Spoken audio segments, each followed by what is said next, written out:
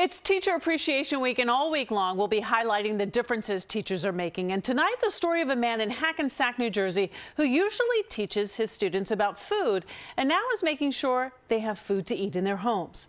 Eyewitness News reporter Tim Fleischer has his story. The bins of food keep piling up on the front yard. We will give the families enough food for a week, so that way it will sustain them. It's fresh fruits, fresh produce, chicken, dairy, milk, butter, eggs. At the latest count, 225 bins fill Kelly Carroll's front yard and part of his neighbor's yard, and the need is desperately growing. Wait a second, we have a problem here. With losing your job, you got to start wondering, how are you going to feed the people that are in the house? Because there's no money coming in, period. As a culinary arts teacher at Hackensack High School, Kelly first reached out to his students and parents when schools closed, but suddenly discovered with one family. She'd be embarrassed to tell me what her son was eating.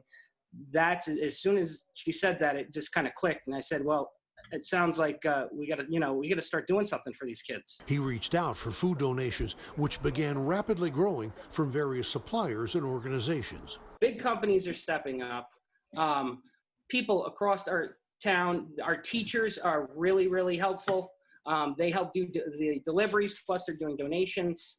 It's incredible, the outreach. So every Monday, like this one, Kelly and his family fill the bins, and throngs of delivery drivers pick up the food. Everybody gets fed and everybody stays safe. So everybody will come down the block. We have a little piece of cardboard that's got 4 names on it. They'll take 4 bins, a case of chicken, and they'll take that piece of cardboard with the names and everything on it, and they'll go out and deliver. He doesn't know how long this will continue. He is looking for bigger space with refrigeration, but Kelly is dedicated to making sure his students, their families, and anyone who needs food will receive it. We're going to do it as long as we possibly can. Don't get me wrong. Like, as long as people donate and people, companies want to bring food to us, I'm going to get it to the people.